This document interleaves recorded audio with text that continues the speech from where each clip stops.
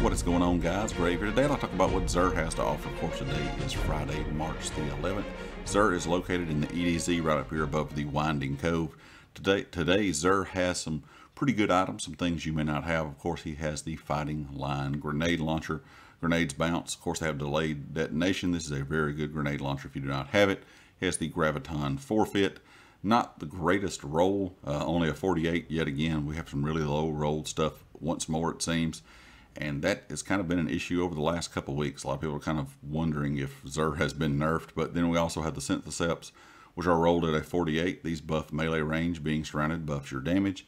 And we have the Aeon Souls for the Warlock, which are also actually a 51, but still not a great roll. And not really great stats. But some of these are not bad pickups if you do not have them. Later on down the road, you might get a drop somewhere. If you're doing some lost sectors or whatever the case may be, a random drop in game, so you might be able to get these again. But if you don't have these are all really good pickups. Now when it comes to what we have for legendary weapons, we have the Night Watch with rapid hit and multi-kill clip. We have the 7th Seraph sidearm with field prep and elemental capacitor. We have the pulse rifle here with firmly planted and swashbuckler. We have the main ingredient with firmly planted and tap the trigger. We have the Wishbringer with slide shot and auto loading holster. We have the Shattered Cipher LMG with auto-loading holster and unrelenting, and the Swarm with killing wind and one for all. Now the Swarm was one of the weapons that used to drop in the Nightfall, so we know some of these Nightfall weapons will kind of show up periodically within the legendary weapons from Xur. So this is a really good one to grab too if you've not picked that up yet.